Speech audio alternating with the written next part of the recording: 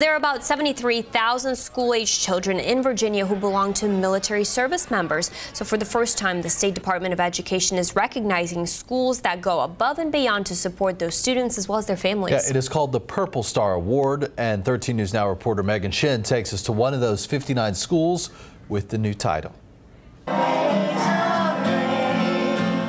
Inside Lady Mount Carmel School. It's a special day for a patriotic crowd. 1/3 of the students here belong to military families. This school in Newport-News follows a state statistic with the most students in the country belonging to military families.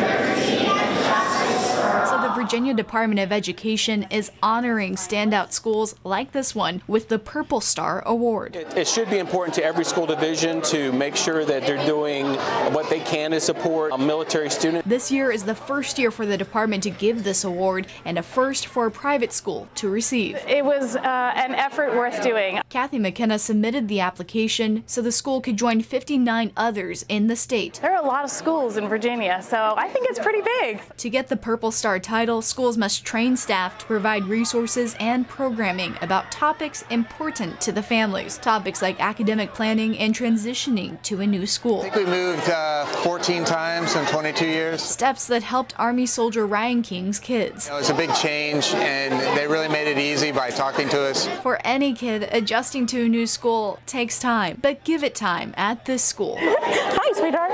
And kids like Aaron Clough's son give his approval for being a military student. And we appreciate all the efforts that the school has gone to. In Newport News, Megan Shin, 13 News Now.